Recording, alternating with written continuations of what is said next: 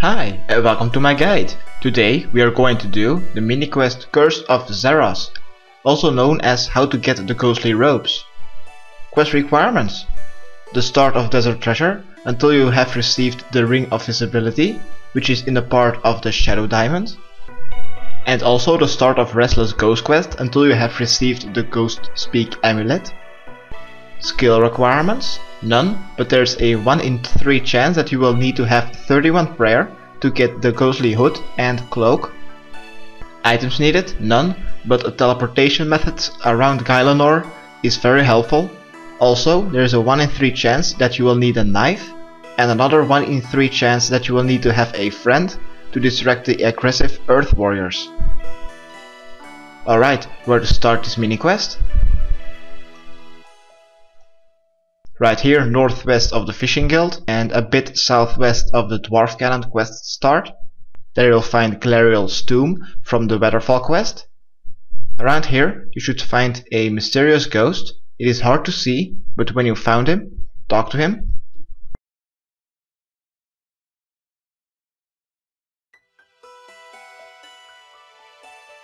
Then select the option, tell me your story.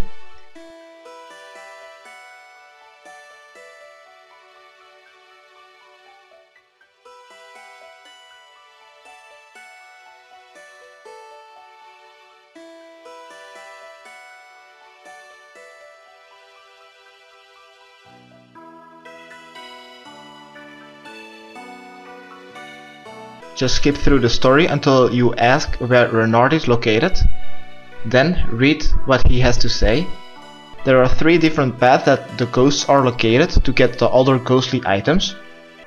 If he says something about pirates and northeast, that means you have path 1. If he says something about bandits and thieves northeast, that means that you have path 2, and also that you will need to have 31 prayer to get the hood and the cloak. If he says something about bandits and thieves southeast, that means that you have path 3, and also that you will need to have a knife and a friend to distract the aggressive Earth Warriors of level 53. You will also notice that you will get a ghostly robe in your inventory. Drop it and ask for another one. With an empty inventory you can have a maximum of 29 ghostly pieces. The order of the ghostly clothing given is robe top first, then the gloves, then the boots, then the robe bottom, the hood, and then lastly the cloak.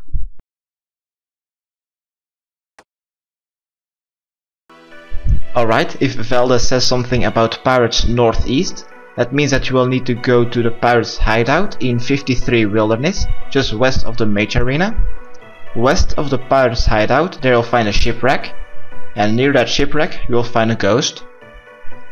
Let him tell his story and you will receive the ghostly gloves.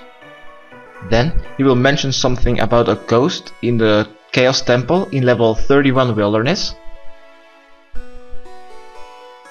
This temple is located just southwest of the level 44 teleportation obelisk and also southwest of the lava maze. Enter this Chaos Temple and there you'll find the 3rd ghost. Let him tell his story and you will receive the boots. And he will mention a ghost in Entrina. So after you've gotten the boots, you can go to Entrina. Go to the Church of Entrina. Let the ghost tell her story and you will receive the ghostly bottoms. Then she will tell you about a ghost on the main floor of the Wizard's Tower. So then head to the Wizard's Tower. Let him tell his story and you will receive the ghostly hood. Then that ghost will tell you about the last ghost in the Rogue's Castle of level 53 Wilderness.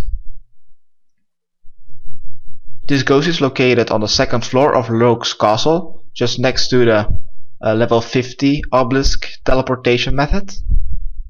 Just climb to the 2nd floor and there you should find a ghost.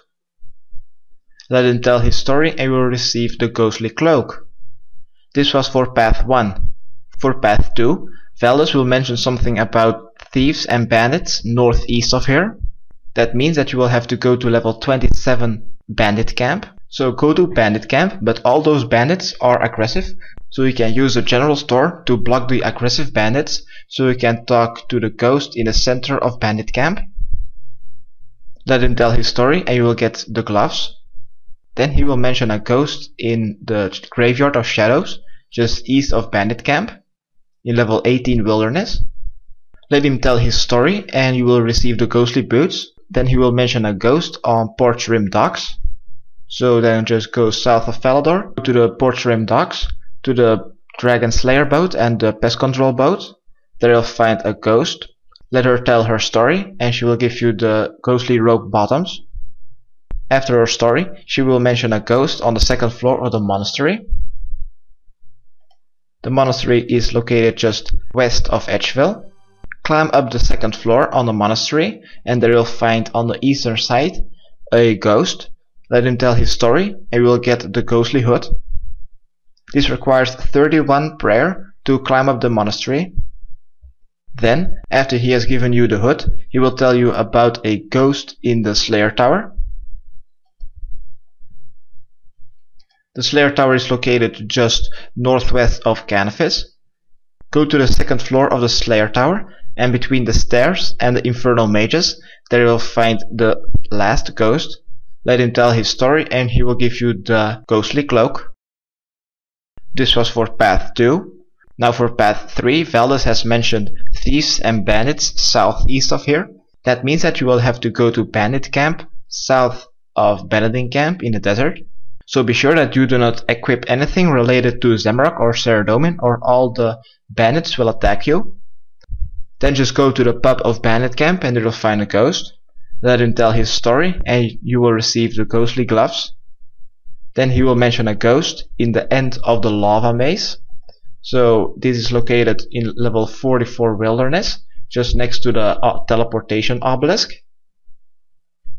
You will need a knife to pass through some spider webs.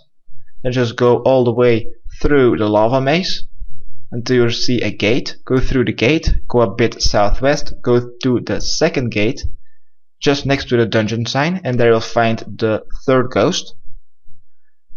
Let him tell his story and you will receive the ghostly boots. After you receive the boots, he will mention a ghost at the gnome ball field. So head to the gnome stronghold and just east of the gnome ball field, there you'll find another ghost. Let her tell her story and you will receive the ghostly robe bottoms.